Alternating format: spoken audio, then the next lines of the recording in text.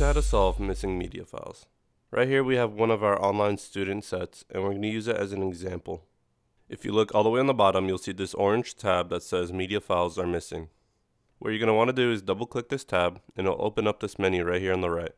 In this tab menu, you'll see all the files that you are missing in your set. I see that my loop Wavemaker file is missing.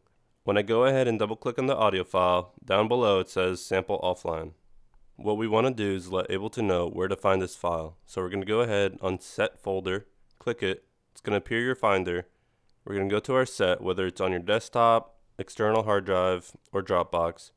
We're going to click the whole folder set and hit open. Then we're going to come up top to where it says go and click it. It's going to scan the whole folder. If your audio file does not come back, it means there's something else wrong. We want to make sure that it didn't get accidentally deleted, so we're going to go to our trash bin. And I can see it right here, our Wavemaker loop file. So I'm going to go ahead, hit Command Copy. I'm going to go to my set folder.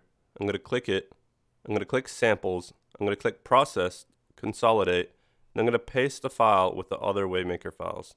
Once it finishes loading, I'm going to click my Ableton session, and then you're going to see the file loading up right now. Now what happens when we can't find it in our trash bin?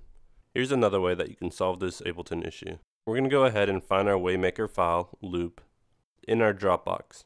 I'm going to go over to the arrow right here, click it, it's going to open up the menu. I'm going to go to my Dropbox folder in Ableton, and I'm going to go all the way to Wavemaker.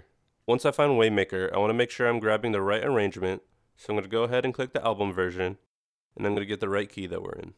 Instead of dragging over the ALS file, I'm going to go ahead and hit this arrow, and it's going to drop down, and I want the loop file. So I'm going to go ahead and hit the arrow for loop, and then I'm going to drag over this file right here into our loop section.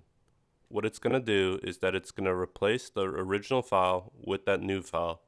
Once you drag and drop everything, go on the top left, hit File, and then hit Collect All Save. This will make sure that all your files are collected and saved in the Ableton session. Once all that is done, that's how you solve missing media files.